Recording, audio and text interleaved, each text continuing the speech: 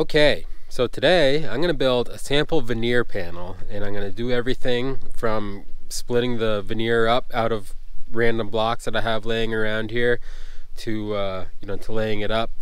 I'm doing this for a presentation for a potential fireplace job this winter, and if that job goes through, there'll be quite a bit of stone to cut. Yeah, so I just thought you might enjoy seeing the kind of soup to nuts process, with cutting and laying the stone here. I'm going to be laying an ashlar veneer or some variation thereof.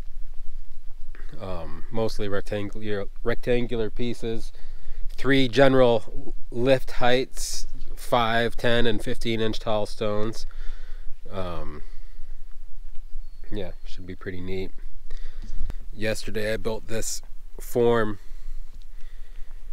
with the rebar hoop in it, and so I was able to pour a little concrete slab there, and I'll be able to move this thing around. I'll be able to hook a chain onto the top of that hoop. So the first thing I'm going to do is lay these blocks. It'll just be 4 courses high. I'll lay them on the back side of that piece of rebar there, just to give me something to lay up against, and then I will start laying stone. The other day I was up here and I started splitting some veneer stone. There's a 15-inch tall piece, maybe 30 inches long, and a few 10s here and there, and I'll have to make the 5s as I go along. So I'm going to be shooting for a 6-inch thick wall, because that's what I'll build on this job, and yeah, we'll see how it goes.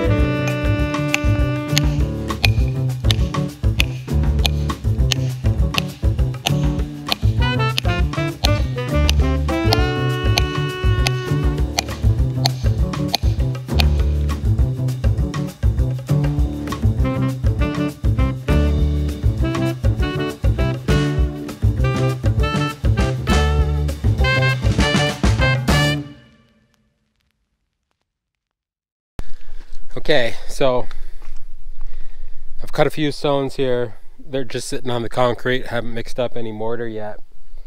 On a longer wall, you know, it's nice to dry set some, mix up a batch, set them in mortar, and then keep going. That way you don't have mortar sitting on a pan, you know, for extended periods of time. Hour and a half is really kind of an ideal duration. Started working on this second stone here, but I gotta set that first stone because it's too floppy, so it's hard to build up, you know, when the first courses are moving around. So yeah, time to mix some mud. Ideally I'd have a tender up here doing that for me, so I'm evidently some type of prima donna who's above mixing mortar. But desperate times call for desperate measures, so let's get going on that.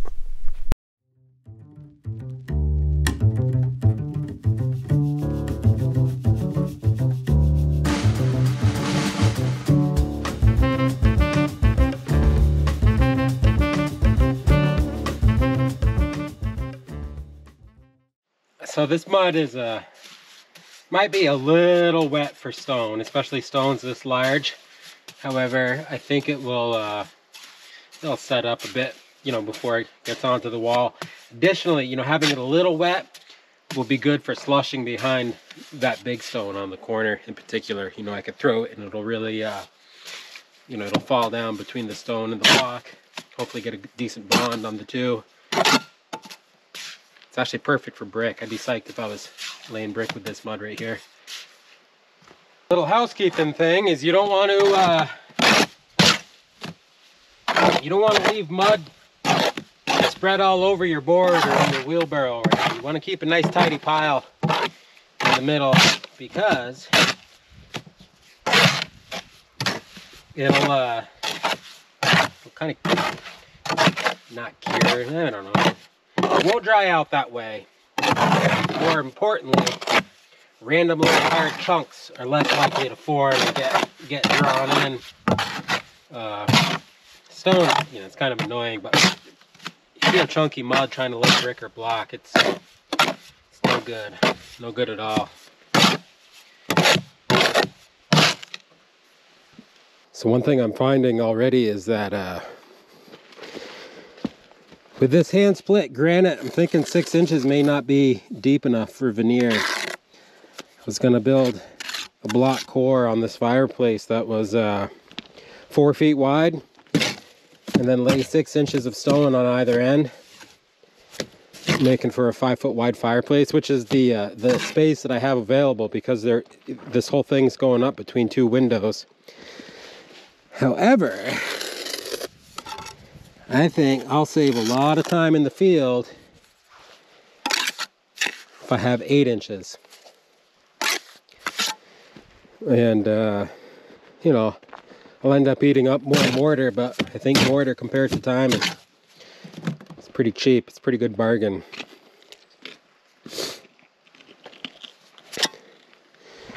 So I'll build the block core out of 6 inch blocks, you know, 6 inches wide, 8 inches tall, 16 inches long.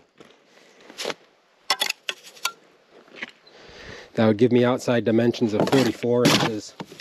I expect I'll save a lot of time. You know, this big stone right here, I was 45 minutes working on.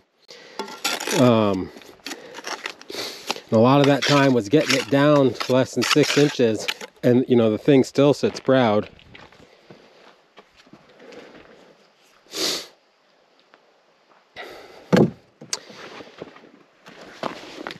You can throw rubble back here too to suck up some volume.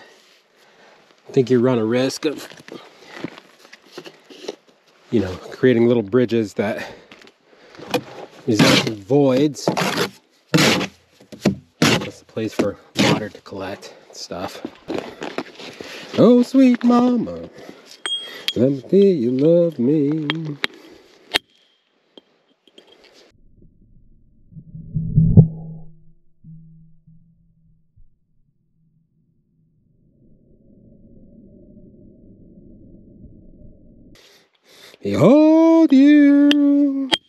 Hold you In my arms.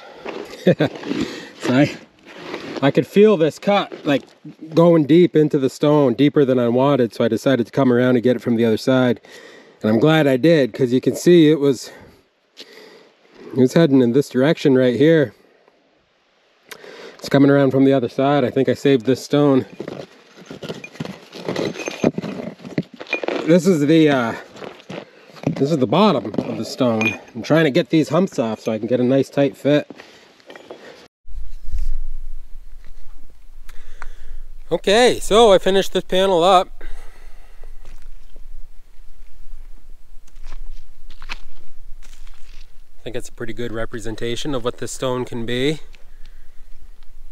I think with any job, there's always a little bit of a learning curve right at the beginning to kind of fall into a rhythm with the stone and the pattern, and you know, kind of figuring out exactly which tools you'll be using for that particular job.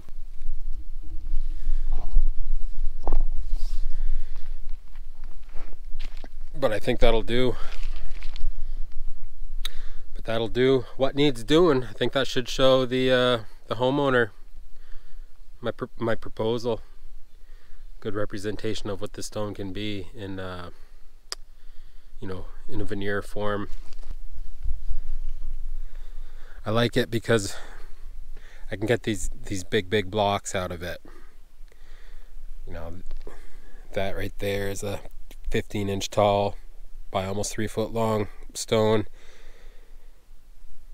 and you know, over the course of a 400 square foot chimney, that won't be the exception. You know, there'll be plenty of examples like that in the structure.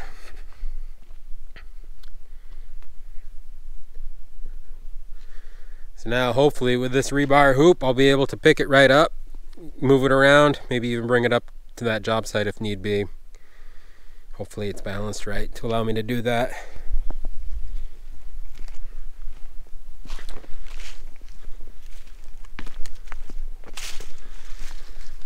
It's September 29th. I just found out. And the leaves just this week are starting to turn.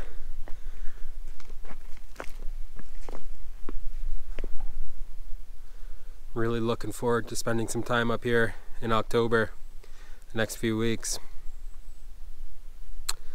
I'll have plenty of stone to cut, that's for sure. Well, thanks for watching. If you enjoyed that, let me know. Let me know what you're interested in seeing too. I don't know if I got too technical with the masonry explanations there, or maybe not technical enough. I don't know. Let me know what you want to see. Thank you. Take care.